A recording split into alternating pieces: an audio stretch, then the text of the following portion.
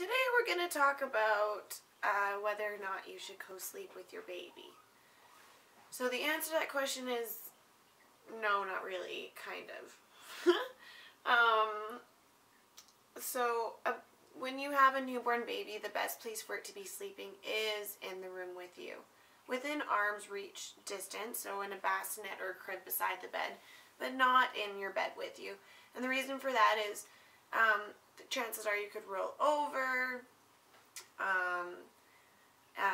the baby's head might not be supported, the baby could roll off, those sorts of things. It's a lot safer just to keep the baby in a bassinet or a crib next to you.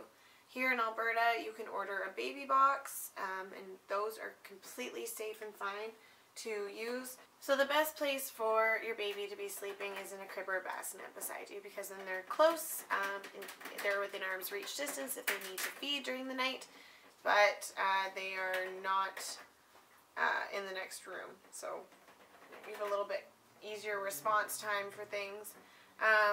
The best position for your baby to be sleeping on is on its back.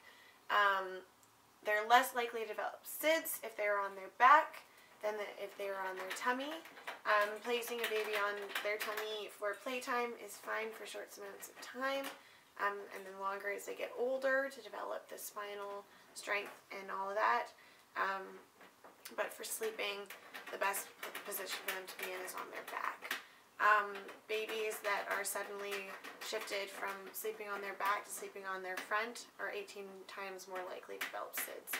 And my baby cousin passed away from SIDS when she was a month and a half old, so I can understand how devastating that could be for our family and for parents, because that was a tough one for my cousin.